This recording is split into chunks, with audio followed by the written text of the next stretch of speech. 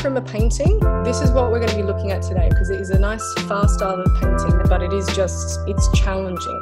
But it's worth practicing, and it's a very fast and very loose style of painting that can still produce very beautiful results, which is why I love it so much.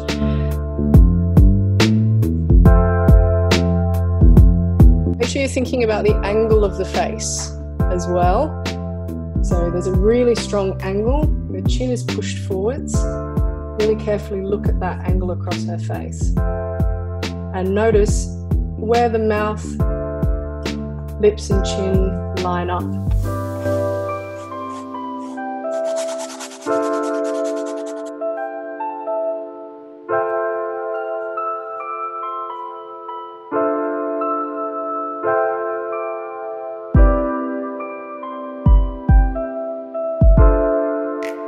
So this is our base, but pretty quickly we'll be bringing a lot of these other two in so that we can adjust it towards yellow, towards red.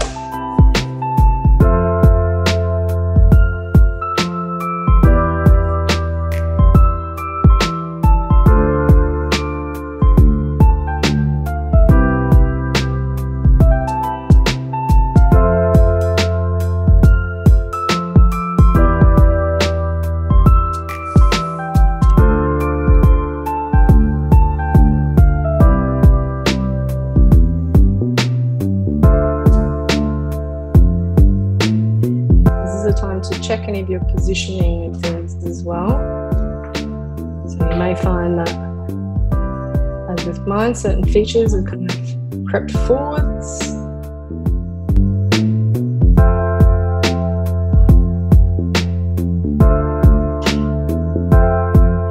But even with this, draw the visual, not the literal.